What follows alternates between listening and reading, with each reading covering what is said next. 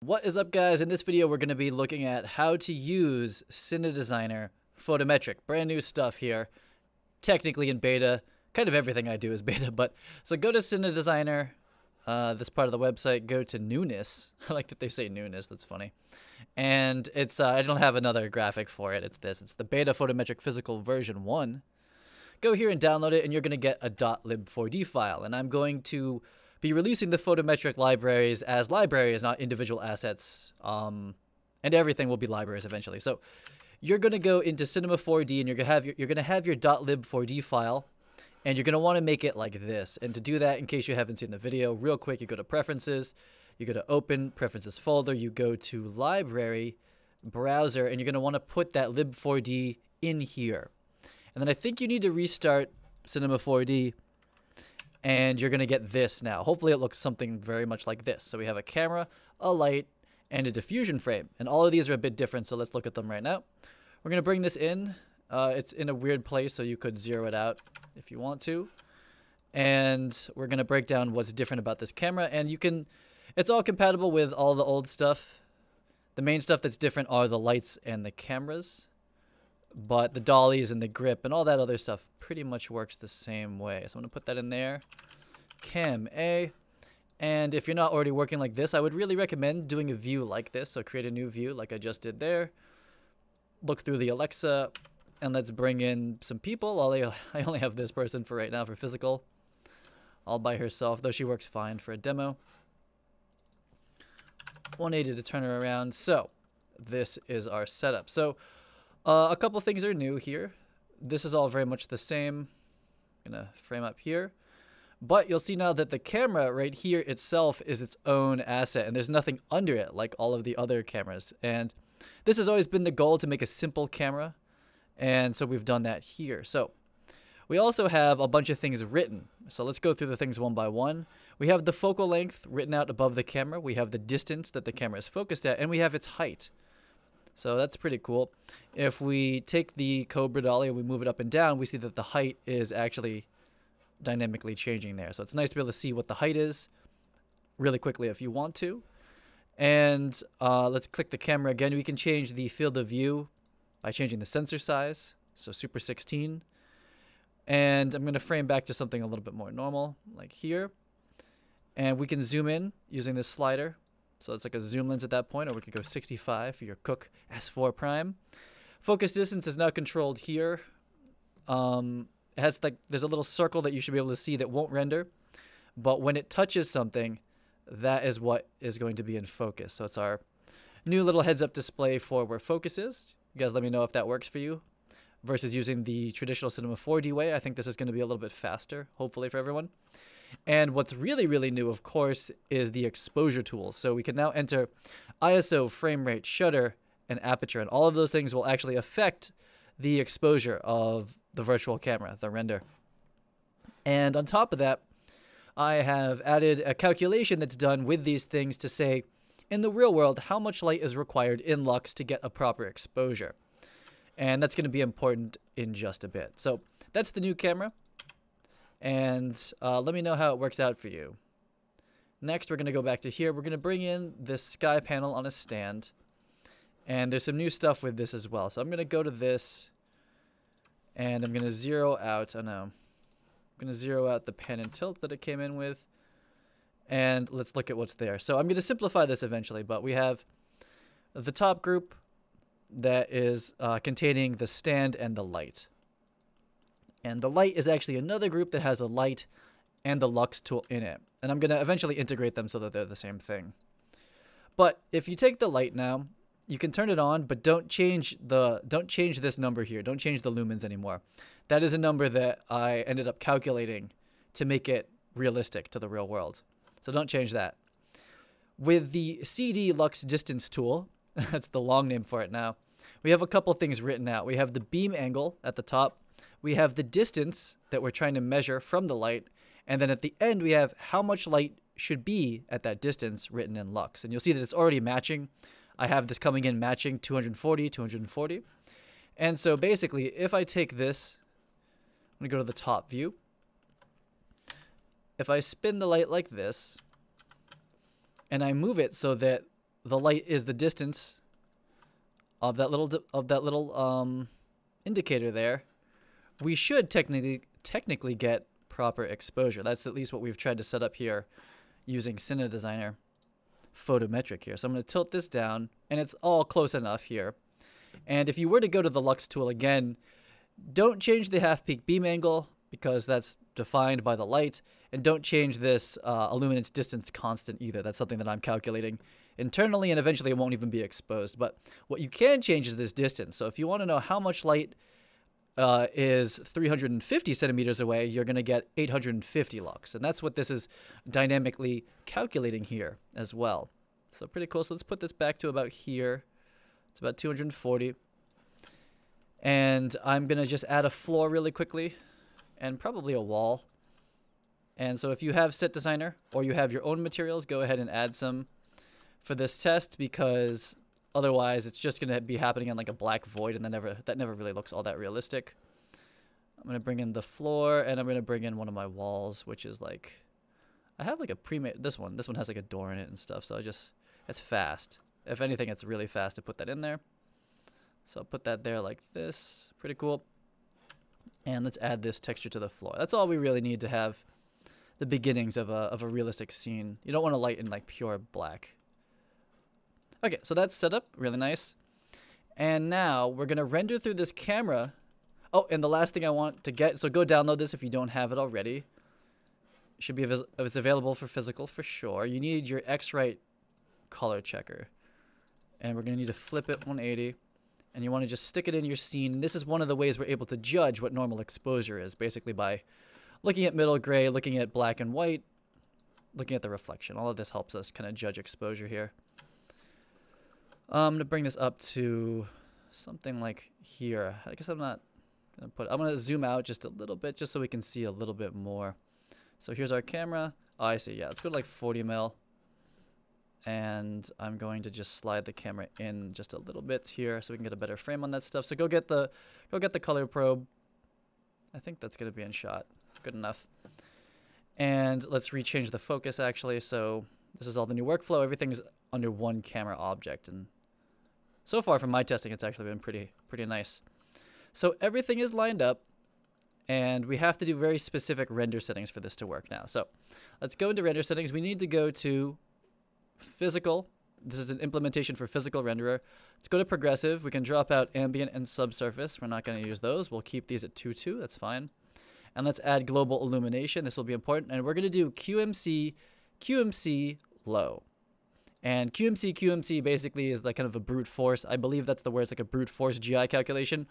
And it's the most realistic that Cinema 4D can do natively. So if we render this through the physical camera, oh, you saw the render I did earlier today for Instagram. I actually recorded this whole thing before live on Twitch, which I'm going live on Twitch at 9 a.m. EST daily. That's what I like to do. I recorded this already, and I was going to edit it for this YouTube channel, but I crashed in the middle and didn't save the VOD. So I'm doing it again here. So here we are. That was our first progressive pass, and that's all you really need to sit through when you're looking for previews. And we have generally a normal exposure here. So that's pretty much white. That's pretty much middle gray. You can measure it in Photoshop if you want. And everything's looking normal. That's as close as we need to get in CG. It doesn't need to be like perfect. One thing you do want to do with the Lux Distance tool, if you don't want the beam to actually render like a lightsaber, you just click and make this second dot here red. So that's going to make it invisible to the renderer. That's what's happening. So we have a normal exposure because we matched the 240 lux over there to the 200. And the reason this doesn't look at the camera now, you have to switch it to render view. We matched the 240 lux that the camera needs, and we gave it 240 lux from the light. So something that should work now as you test, I haven't saved this. I'm going to just not save it and just keep winging it here. If you now go to a like 5.6 like that, this should render, render a stop darker, CG darker. I'm going to be doing testing to compare the actual Alexa response to Cinema 4D, and we'll see how different they are. I'm sure they're very different, but we'll have an understanding at that point. I'll make that for YouTube on the main YouTube channel. And then we're also going to be testing the sky panel and a bunch of other lights to see how close we are to reality and comparing it to this as well. And so that's the first progressive pass, and we'll stop here. And so normal exposure with a light beam, hit it here in the chest, and then a stop under. And if you look at the white sphere here, this one is about 95% reflective, and it's a little grainy, and we'll talk about how to change that later. But as we stop down, now it's clearly like a tone, right? So that's a stop darker. So this is our new exposure settings in the camera. They're all built in right there, with a bunch of other things exposed as well. So the next somewhat exciting thing, for me at least, is that we have actual diffusion now. So this still has the remnants of it being an actual light source, which all of the frames are in the current build, but don't use any of these controls. It's off, and I don't think you can turn it on. Yeah, just don't even mess with that. The way to think about this now is to actually think about it like diffusion, so that's kind of cool. So we'll go to the top view here, and we can put it in between the light and the talent. And what we're going to hopefully see is that this gets diffused through there. So it's going to be softer, and it's going to be darker. It's going to lose light. So we kind of messed around with the settings. What was this, a 4 before, I think, to have that? Let me double check. We go back to use as render view. And yeah, I was expecting 240 lux at a 4. So at these same settings now, at an f4, with the diffusion frame in, I have this so that you lose about a stop to 2 stops of light through this, and it's going to actually diffuse the light and make it bigger and softer. So let's take a peek at what that looks like. We're going to render, again, progressive render. We're going to let it just go through one progressive iteration. And there's a bit of like color noise in there, but that's just because of the quick preview pass. I think that's because a lot of the light is hitting the floor. So we're seeing a lot of like warm like noise essentially bouncing into the scene. And this has done what we expected to do. So it's a stop darker. I'm going to go from compared to this one, maybe 2 stops. It's probably closer to 2 stops under. Yeah, that's a loss of about 2 stops, I believe. And if we look at the reflection of the light minus the light beam here, it goes from the little sky panel right there to the diffusion frame. So it's bigger. And if you look at the shadow on like her chin and her nose, it goes from very defined to more gradual because the light source is bigger. Light from different angles, from a wider range of angles, is hitting her basically. So that fills in a little bit of this side and it softens the shadow out. So this is our new physical diffusion, and it's a little bit slow, I will say that. And to get this to be less grainy, I'll show you what settings to use and to make a final render. But these are the things that I would love for you to try out. We have exposure here, and that will control what's going on. We have a built-in light meter now that tells you how much light you need. This one sky panel is set up photometrically accurate, but I'm going to set up more things to be accurate. And we have our diffusion that is set up for a 2-stop loss, so something like a bleached muslin or a full grid. And some real quick things: you cannot double diffuse. That won't work. I tried it. That would have been cool, but it doesn't work. And I haven't tried bouncing and diffusing yet, like doing a book light. But I would assume it's very noisy, but it might be possible. So that's something worth trying. And so say you want to resolve to a final render. We'll go back to this. You're going to want to work in progressive the whole time until you're done. And you want like a nice looking render. Then you want to go to adaptive, stay low. These could be 2.2. It's been okay for what I've been doing. Switch this to high. And then go get something to drink. Because it's going to be a while. So let's render this out. Render, render, render. And the more lights, the more diffusion, the harder this is going to be on your system. And this is all CPU version at this point. So physical render is all CPU. But I'm going to be hopefully updating Cine Designer Redshift to also have a photometric version where we control the camera's exposure through ISO and everything. And then the lights, I'm going to try to set them up to also be photometrically accurate. And then instead of this is going to probably take like 5 to 10 minutes to render, something like that. Maybe like 5 minutes. It would take more like 10 seconds or 15 seconds. That's the difference in speed with the 2 render engines. But physical is the most used version of Cine Designer. It's been around the longest. It works on Mac. It works on pretty much any computer. And it's super reliable. It does all the things that we basically needed to do. Especially now with the exposure controls, it's just a bit slow. But you're probably used to this already if you're using it. But now it's just a little bit slower because we have to rely on QMC Global Illumination to be physically accurate. If you use any of the other modes, it doesn't work out very well. It just doesn't look right, and it isn't right. So let that finish up. I'm not going to do that on this tutorial.